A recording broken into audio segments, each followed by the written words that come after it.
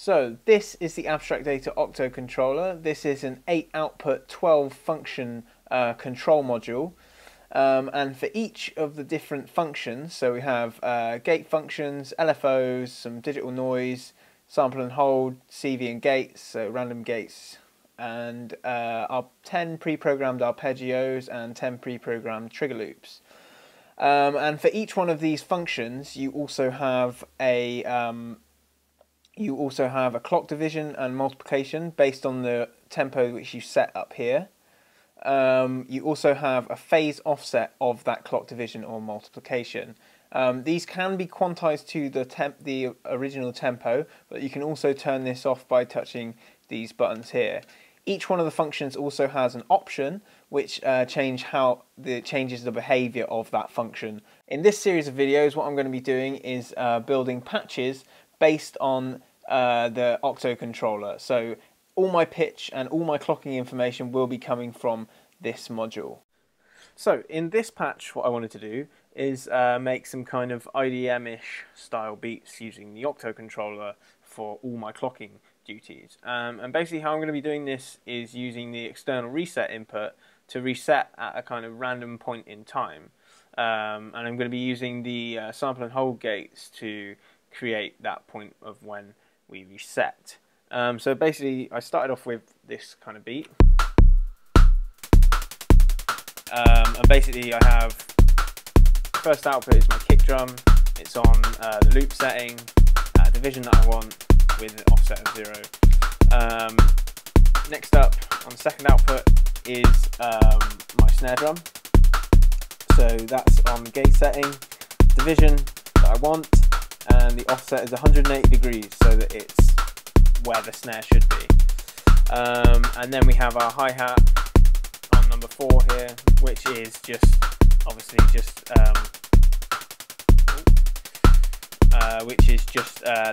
the gate outputs, pulse outputs at the division that I want. Obviously, if I want to speed up my hi-hats or slow them down, I can.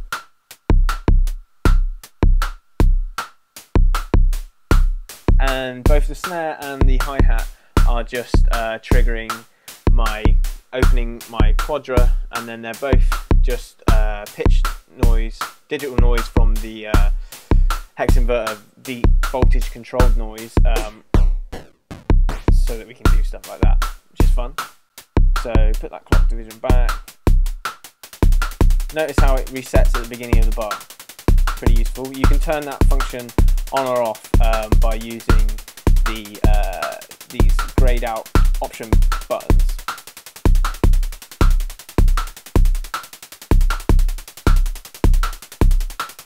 So now I've turned that off. When I change, it just changes where I want it. Turn that back on, then it will reset on the bar. So useful. Anyway, let's get back into the external reset. So basically what I've done on output 3 is I am on the sample and hold gate setting, and I've got it on the division as fast as it can go, and I'm outputting that number 4 into my clock divider. So basically I'm taking the 7th output into the external reset. And I've got this on a little attenuator cable so that I can bring it in and out as I want it. And you can kind of create like fills by doing this. So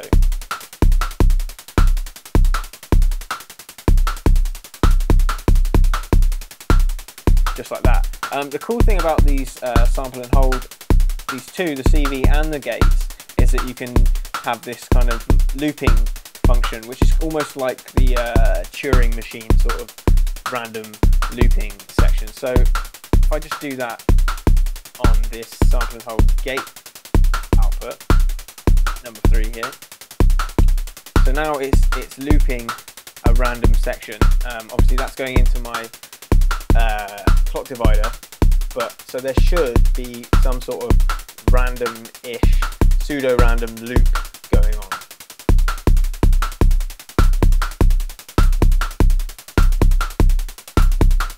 As you can see, there is. Obviously, if I don't like that, I can change that.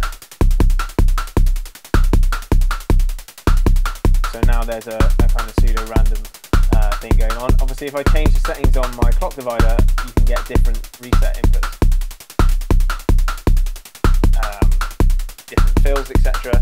I also have a bit of CV going into the rotate input of the clock divider, which obviously rotates these outputs based on incoming CV, and that again would change the reset input. So anyway, so that's the kind of rhythmical section of this patch. I also have this kind of like acid-esque bassline, I guess, which is this output here, and it's my Pittsburgh oscillator. So if we go there, basically this is the pitch, and then this 8th output is the rhythm. And this pitch is just from an arpeggio. Obviously I can change the division if I want it, and I've got an offset of 180 just to kind of give it some a different feel, an offset feel.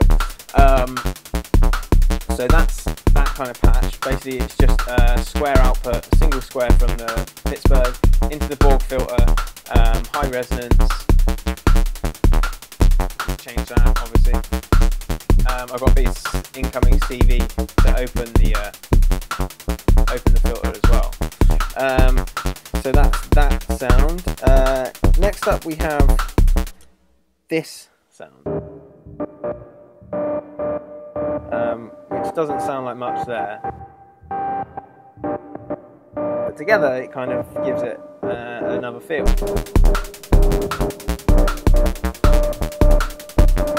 And as you can hear, this sound is opening at the same time as the kick drum. So basically I've just multed my kick drum trigger input to open a VCA on my filter, and basically this input into this filter is my 2 oscillators. So it's my saw output of the Pittsburgh oscillator and the saw output of the Dixie into the spring reverb, and basically what I'm doing is using the external feedback input to input the 2nd oscillator. So we have this kind of like almost, it sounds like a chord, and obviously when I change my reset and the kick drum changes, it kind of goes with it. So you get this kind of like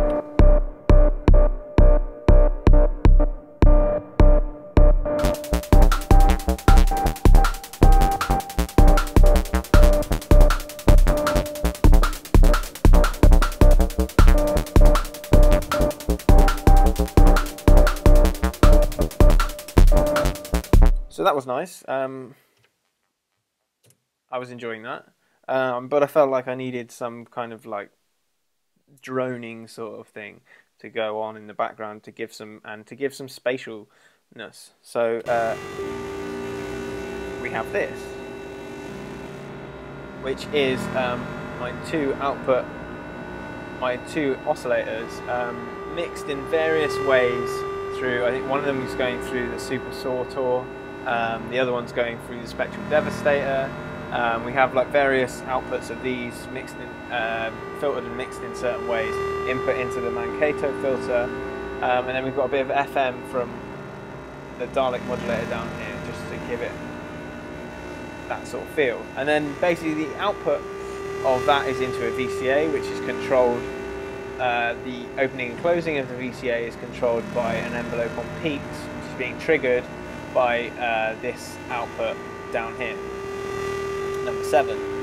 And so altogether we have this.